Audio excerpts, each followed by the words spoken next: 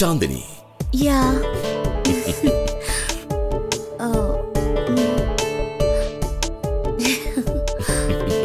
కూర్చో.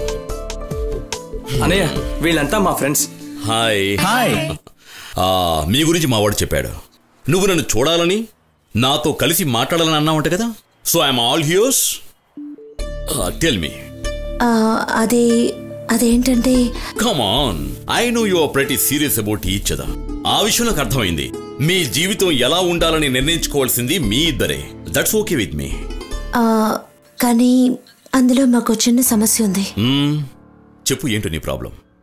వేణు చెప్పడం కంటే నేను చెప్పడమే బాగుంటుంది అనుకున్నాను. అందుకే మిమ్మల్ని డైరెక్ట్గా కలుసుకోవాలనుకున్నాను. చెప్పు.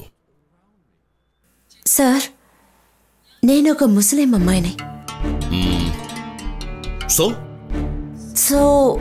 నాకు తెలుసు ఒక ముస్లిం స్త్రీ హిందూని పెళ్లి చేసుకోవడం ఎంత కష్టమో, అలాగే ఒక హిందూ ముస్లిం స్త్రీని పెళ్లి చేసుకోవడం కష్టమే. అంతేకాదు, మీరేమో యాంటీ టెర్రరిస్ట్ స్క్వాడ్ చీఫ్ గా ఉన్నారు. మాకు పెళ్లి జరిగితే మీరు సమస్యలను ఎదుర్కోవాల్సి వస్తుంది. అది చూడు, ఈ యాంటీ టెర్రరిస్ట్ స్క్వాడ్ అంటే యాంటీ ముస్లిం స్క్వాడ్ అని అర్థం కానే కాదు. తీవ్రవాదాన్ని అణచివేయాలని చూస్తామే కానీ మతాన్ని కాదు.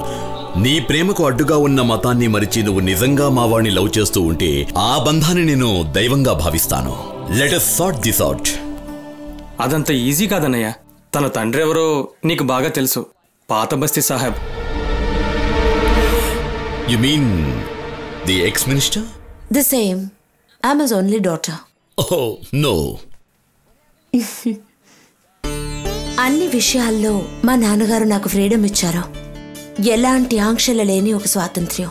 నా డ్రెస్, నా నడవడిక, నేను ఎక్కడికి వెళ్తున్నాననేది కూడా ఆయన అడగరు. బెంగళూరులో visual communication చదువుతానన్నప్పుడు he send me there. ఆయనకి నా మీద అంత నమ్మకం. కానీ మ్యారేజ్ అనేది అలా కాదు కదా. ఒక హిందూని, అది మీ తమ్ముడని చెప్పాలంటే ప్రాబ్లమే. నేనొచ్చి మీ నాన్నగారితో డైరెక్ట్ గా మాట్లాడినా? అయ్యో వద్దు, ఇప్పుడొద్దు. ఏదేమైనా గానీ వినుతో జీవించాలనుకుంటున్నాను. అది మాత్రం నిజం. నీకేదైనా ప్రాబ్లం వస్తుందేమోనని నాకు భయంగా ఉందన్నయ్య. బాగుందిరా. I will see. ఓ తమ్ముడు అంటే ఇలాగే ఉండాలిరా. ఒక అమ్మాయిని ప్రేమించేటప్పుడు తన అన్నయ్యకి ఎటువంటి ప్రాబ్లం రాకూడదనుకోవడం నాకు నచ్చింది. Very good. అన్నయ్య, ఈ విషయం అమ్మతో ఎలా చెప్పాలో? అంటే నీ ఉద్దేశం అమ్మతో ఎలా మాట్లాడాలన్నది, అంతేనా? నీకు ప్రతి విషయంలోనూ సపోర్ట్ చేస్తూ అమ్మ దగ్గర చీవాట్లు తినడం నాకు అలవాటైపోయిందిలే. ఇప్పుడు కూడా అంతే. ఏమంటావు? Okay, bye. Sir, thanks. You welcome.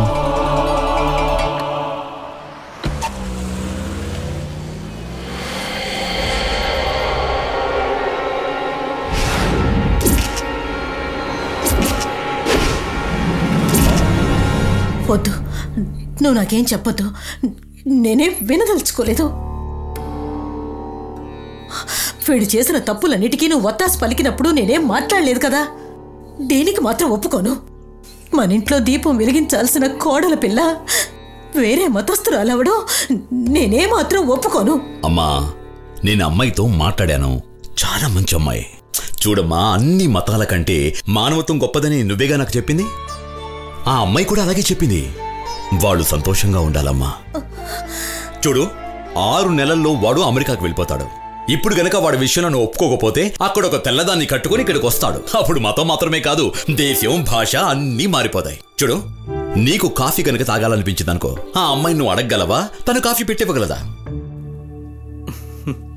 నన్ను మాటలతో మభ్య పెట్టాలనుకోకు. నా నిర్ణయంలో ఎలాంటి మార్పు ఉండదు. నువ్వు ఒప్పుకోకపోతే రిజిస్టర్ మ్యారేజ్ చేసుకుంటావు. మధ్యలో నేను మాట్లాడొద్దని చెప్పానా? కాస్తైనా కామన్ సెన్స్ ఉండాలి. చూసావా వాడు ఎలా మాట్లాడుతున్నాడు?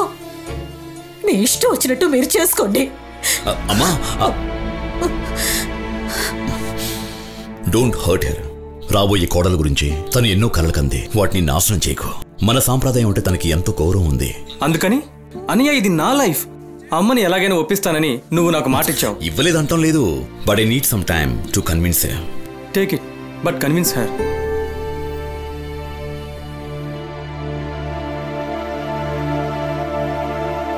మన రాష్ట్రంలోకి ప్రవేశించి కోటిలో బాంబ్ బ్లాస్ట్ జరిపిన అసలైన తీవ్రవాదిని కాపాడడం కోసం master strategy. Home secretary Paul Joseph హత్యకు సంబంధించి 3-4 ప్రశ్నలు నేను అతన్ని డైరెక్ట్ గా అడిగినందుకు